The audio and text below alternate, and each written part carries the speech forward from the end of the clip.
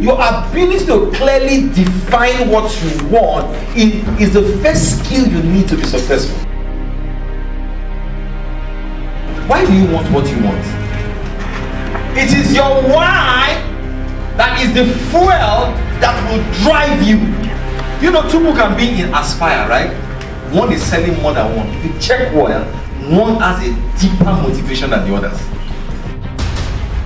What is your why? You must always remember your why, so that those times that you don't feel like making the calls for the customers, those times that you don't feel like following up, when you remember that you are personally responsible for your life, you move.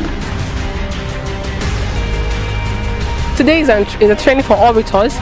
It's an eye-opener for all of us, so we can know what to do and how to close a deal. Something fantastic happened, and I've learned a lot. I've learned to strategize in my marketing, and I've also learned to be a real estate expert. It's indeed a fantastic experience, and I can tell you a whole lot of participants are ready for a turnaround in their business. Every time you are worried about sales, your funnel is leaking. I have 3 children. I have a 9-year-old son, 8-year-old son, and a 5-year-old son. I've been married for 10 years. And my wife is my wife and my kids. I wake up at 4 a.m. every morning. I walk to my children's room and look at my wife in the bed. I say, this is my driving force. What is yours? I started my life selling recharge card on the street. I was a hawker of recharge card on the road. But today, I do what I do all over the world, all over this world. What is your driving force? What is that shame that you want to prevent from happening in your life as your driving force? What is that disgrace that is right in front of you every time that you want to take away from your life? That's your why. The approaches I used before, well, I won't say 100%, but I'll say like 60%, not the right approaches. But with the seminar now with Paul Fo, I think there's going to be a great change. This conference is not just an ordinary conference, this is a conference of like minds in the real estate sector.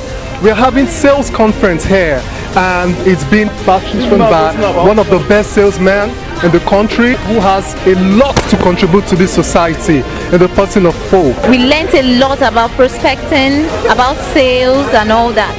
You know, there were so many things that were unraveled that normally were our everyday mistakes that we're making, but today it was corrected.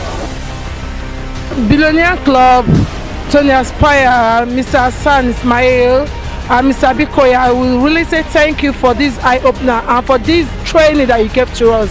It's a mind-blowing training. I give them kudos. They deserve some accolade. They did a great job by bringing us, because it actually opened our eyes to things we don't really know before. So I called one, just booked the day with me.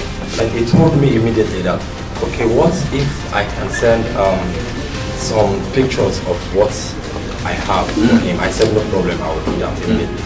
After dropping down one, the next call I received was where is the Amen Estate? My husband just texted your number to me now. Please, can I do the inspection now?